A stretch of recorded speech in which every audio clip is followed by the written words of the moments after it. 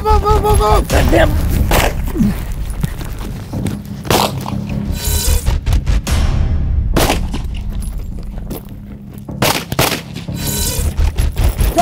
Drop it. Move.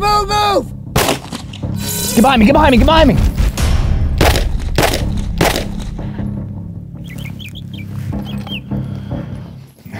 You guys may be aware of what's happening in Israel. There's a lot to talk about, but one of the primary focal points that I would like to discuss today is the idea of the populace in whatever country it may be, including the US, coming out in the masses to defend our country or their country.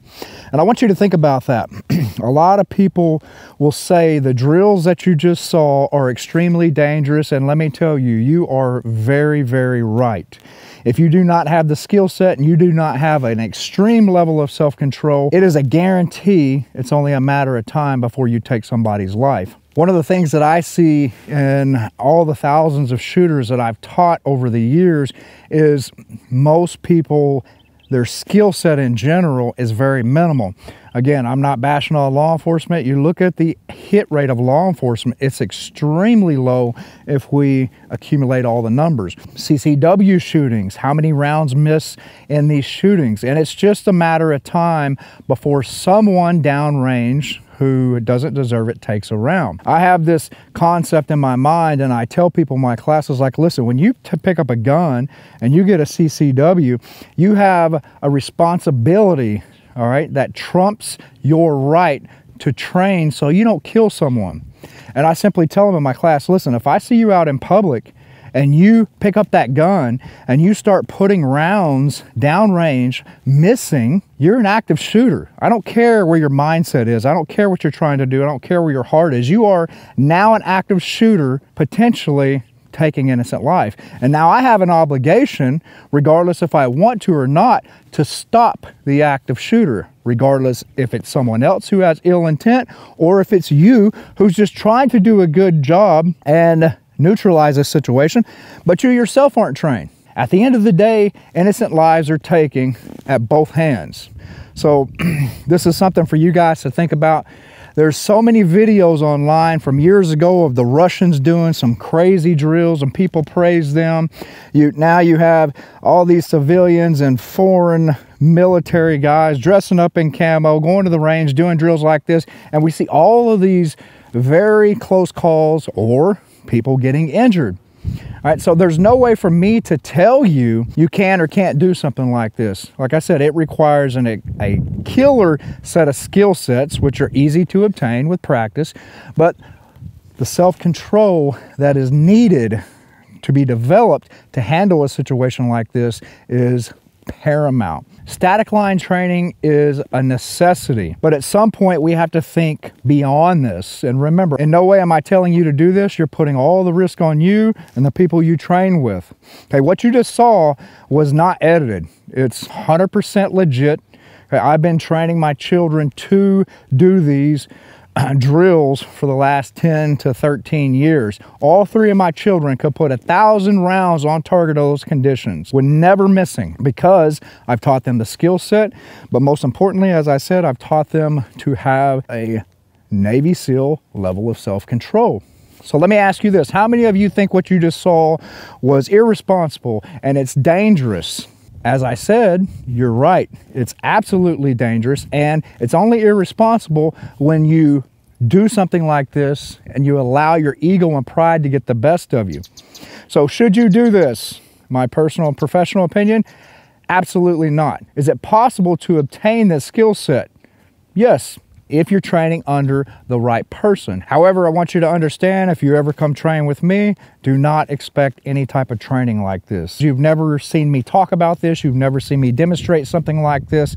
It's one of those things that's kind of taboo. It has the potential to run an image, but the reality is I've already built my image, and I want to help people better understand the reality of the world we live in.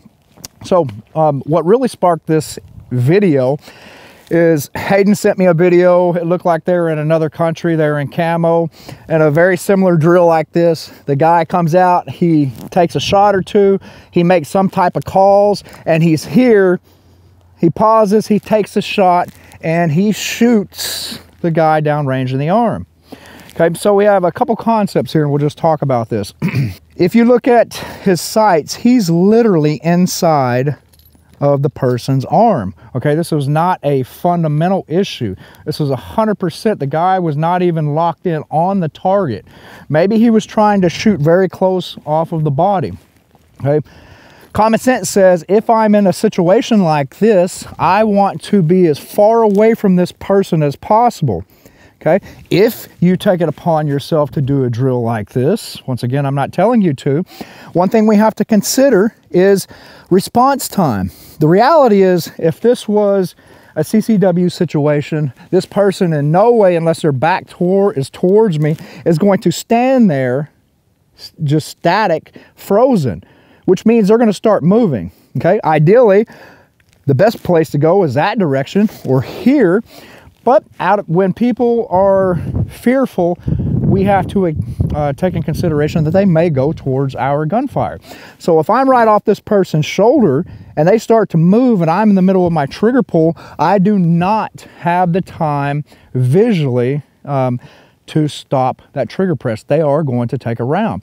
Never, ever, ever take shots within a couple feet of this person. Okay, it has to be outside of your response time, all right, your visual response time, which on the average person is 0.37 to 0.41 seconds. It actually can go up even further than that or higher than that. Okay, so so just like in all of our training videos, we're going to start from ground level and build up. I don't have a standalone target, but I highly, I'll say it a few more times, recommend you get a standalone target. I'm going to be that standalone target.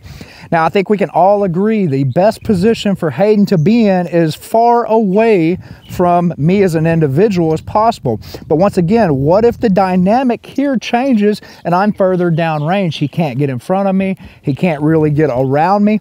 He is forced to fight in this position. And that's where our skill set and self-control come in. So we could have him move off this line, but once again, we've already have drilled that into our heads until we can't do it anymore.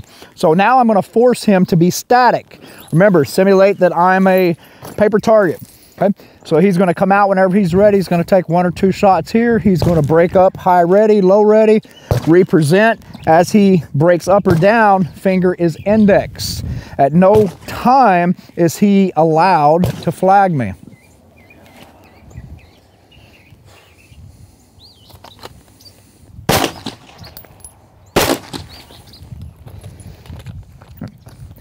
So, still pretty close, right?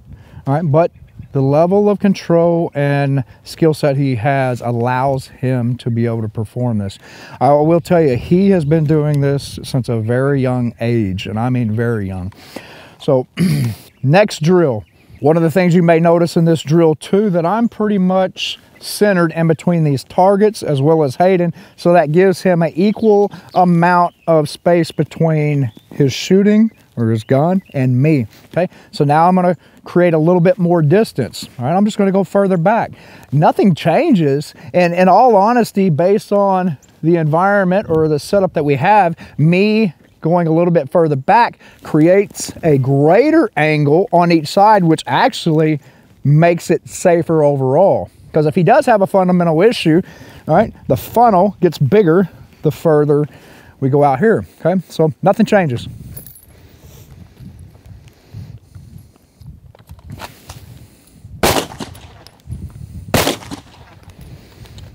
Okay, slow, smooth, controlled. All right, my next step is I could go back here. What changes? Nothing. Once again, if you look at the angle, it's safer for me to be here while he's taking those shots, because from where I am to here is greater the angle or trajectory of the shooting. Okay, but I'm going to take it up a step. Okay, so I'm going to center myself. I'm going to put myself in a position of a little bit closer. Same thing. It increases the distance here, but self-control says, well, we're a little bit tighter here, so we got to be a little more cautious.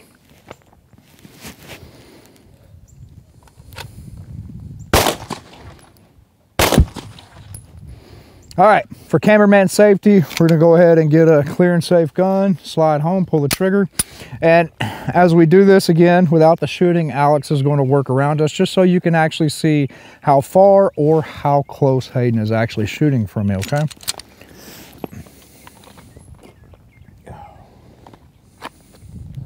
So he's probably 20 inches here. All right, and this is extremely, extremely close, okay? In a real life situation, one of the things you want to consider, and I'm not talking about real life training, I'm talking about in a CCW situation, if I were to take those shots, even if I successfully neutralize this threat, there's a potential for powder burns or even putting somebody's eye out or doing some severe damage. So we need to take that in consideration. Remember, the primary goal is to get as far away from people as possible, but at the end of the day, that's not the reality sometimes. I can't get these people out of the way. But as we go back, go ahead. I'm roughly in the center of the targets again. As I said, that angle increases, so the chances of me being hit here actually decrease. All right, guys, so I hope you enjoyed this video. I hope it helped bring a oh crap factor to the reality of what we're dealing with. If you think for a second that it can't happen here in the US, you are sadly mistaken. So you have a responsibility as an American to be in shape, get your skill sets up, get your priorities right, to ensure that if it ever comes down to it, you pick up a gun, you go home to your family, and you don't take the life of innocent people. Let us know what you think in the comments. Have a great day and God bless.